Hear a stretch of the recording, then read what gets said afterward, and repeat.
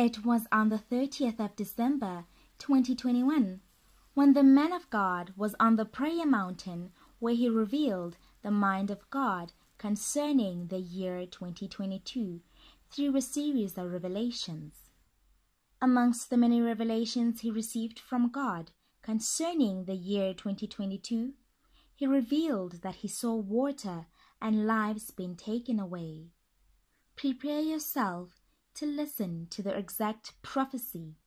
These were his words.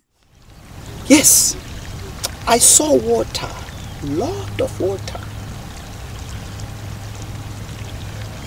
I saw a lot of water sweeping away houses. Father, I pray for your hand of protection. Father, I pray for your hand of protection.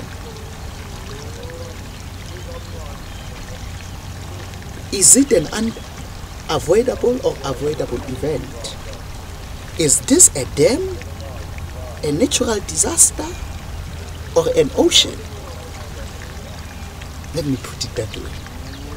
But I saw life being taken, houses being taken by a lot of water.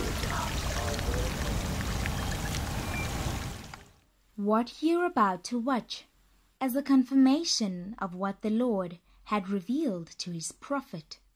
This happened in the country, South Africa, within 2 weeks after the prophecy had been aired.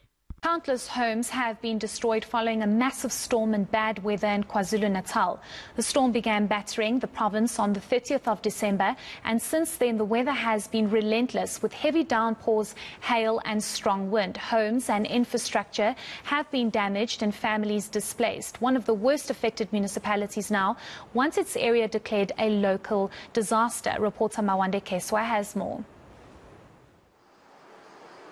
What was once someone's home has been flattened by nature. Already vulnerable due to unfavorable socio-economic conditions, the community of Zuzokuhle is now even worse than before. I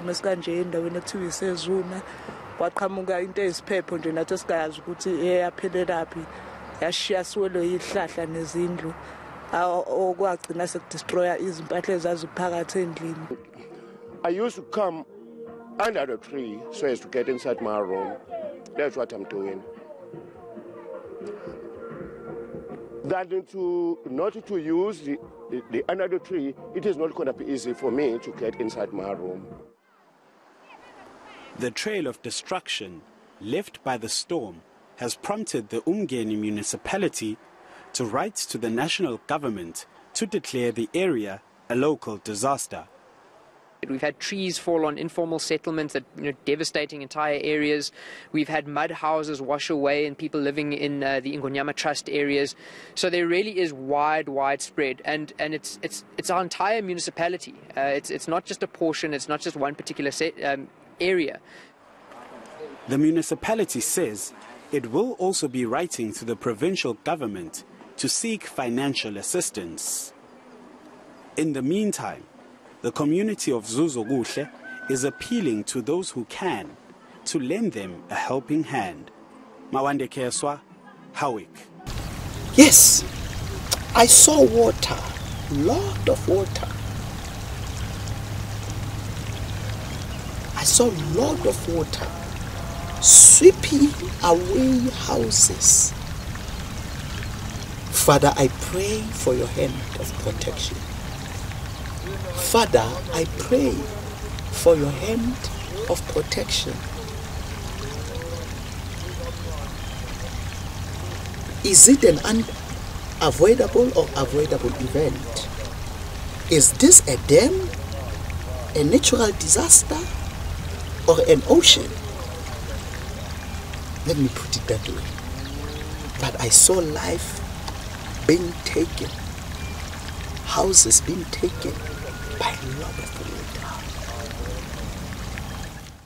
Let's move now back to the Eastern Cape, and the death toll from the flooding in that province has risen. And I'm joined now once more by our reporter and camera operator, Nceba Ntlanganiso. Nceba, thank you so much for coming back to us. So when we last spoke, we had news that it was 15 people who died. Now it's gone up to 21. What do you know of this added death toll? Yes, Sally, it's very sad to report on this, that since Saturday, when this flash flood hit the Eastern Cape, especially Buffalo City, as well as Bashe local municipality, when this was reported on those flash floods, they were talking of 2 people confirmed cases. And then coming here to cover this story on Sunday morning, the number went up to 6. And later on Sunday night, then they were talking of 10. And well, yesterday, actually waking up this morning, the number was 15. And now we just got the confirmed report from the police in the province that the number has gone up to 21. And that includes the police diver as well as the farm workers who were crossing the river, flooded river, Naun River on Saturday, and where this incident happened. And the number now, as we talk, is of 21. And one thing that I want to touch on as well, the latest that I've just received is the farm worker, missing farm worker. As I reported this story yesterday, her body has been retrieved this afternoon, and she was found 200 meters away from the bridge where they were swept away. That's the latest that I've just received from the police in the province. It's a sad situation, and we don't know whether these numbers will remain there or what. So we're still looking into the story, looking closely on this. What could this mean? Is the prophecy complete, or is there more to come? As young as the year 2022 is, some of the prophecies are already unraveling. What more as the year unfolds? As Apostle Samuel Rabodeng normally says, some prophecies can be averted. Let us join hands and pray for the world at large, for mercy. We are one another's strength. Therefore, where we are joined together, we are strong, and our plea is loud. Let this be a prayer point as we worship the Lord in spirit and in truth.